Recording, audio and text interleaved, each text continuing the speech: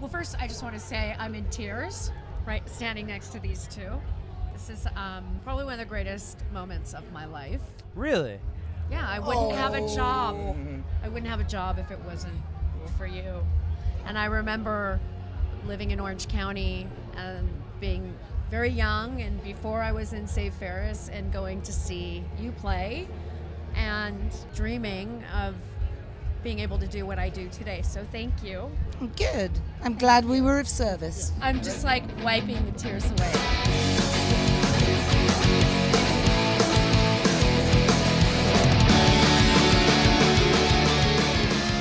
What's the memory that's like most prominent in your mind right now when you think back? I mean, you're here standing in front of these people you respect so much. What really comes to mind? Well, I remember hearing on my radio Missing Words, and it was, you know, my first exposure to ska music, and the fact that there was a female voice really resonated with me, because there weren't a lot of female voices that I could relate to. I mean, Monique, you going on and on about just how impactful it was to hear a female voice for a ska band on the radio in Los Angeles back in the day. Who was that for you? Who was that voice that you heard as a young aspiring artist that really made you believe you could do it? Probably Millie. At that time, who had out My Boy Lollipop. I was not particularly kind of, interested in what sort of gender somebody was, because, I mean, it was the music.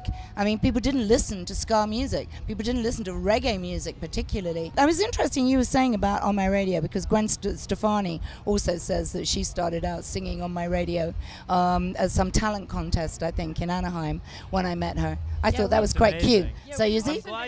So you see? Yeah. Well, that's great, because, there's two young ladies who have done very well. Very important to me. Yeah. I'm glad you brought up Gwen, because I want to take it back to 1997 for just a quick second. I think it's a big year in both of your journeys, because in 1997, Gwen Stefani calls you guys up and says, I want to bring you guys out on the road for the No Doubt tour. And then also that's your major label debut. What was it like in 1997? Can you capture it from both of your perspectives at that time? Well, it was kind of strange, really, because the people that were into Gwen and No Doubt were little teeny boppers, and they were about 10. And there's us bundling out on stage, and we're playing to 10-year-olds who are all kind of scratching their heads saying, well, they sound a bit like what they do.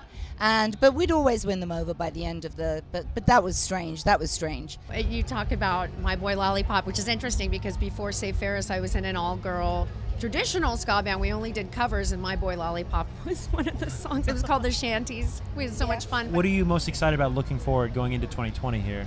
I have to finish this full-length record. Right. It's been painful and wonderful, because I've definitely come a long way from being 20 in Orange County and being like, everything's awesome.